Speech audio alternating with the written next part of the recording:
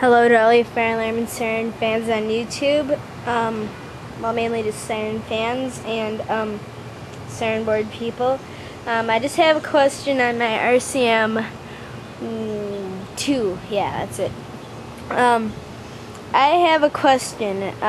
Can I hook up my orbit sprinkler timer, the bottom thing in the picture, to the top motor starter? I tried it isn't really working right now, and I'm not quite sure how much volts how many volts the coil is in there. I tried it. I don't think it's 24 unless I'm not hooking something up right. So I'm gonna bring you guys in and get the closer look. That's the orbit sprinkler timer right there. Right now it's on off, set on auto. That seems to fall down a lot, so I got pushed in there. Here's the motor starter. All I know is it's rated for, I think it says 220 right there, so yeah. And this thing puts out 24 volts AC. So, not quite sure what's going wrong there. Then I got the disconnect there. That wasn't in there. This thing was in there. It says bell relay system, and then relay set.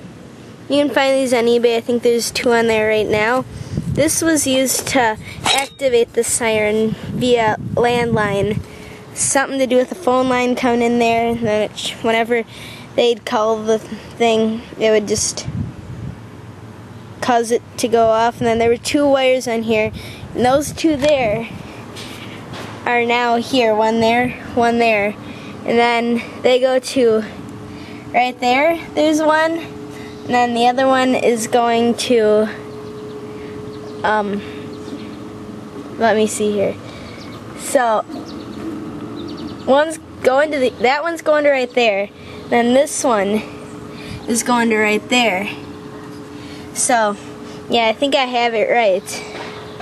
But anyway, this is mainly all it's got. My tripod, Model 2 upstairs, my pool, solar cover, fire pit, swings, shed, pool ladder, everything, my neighbors.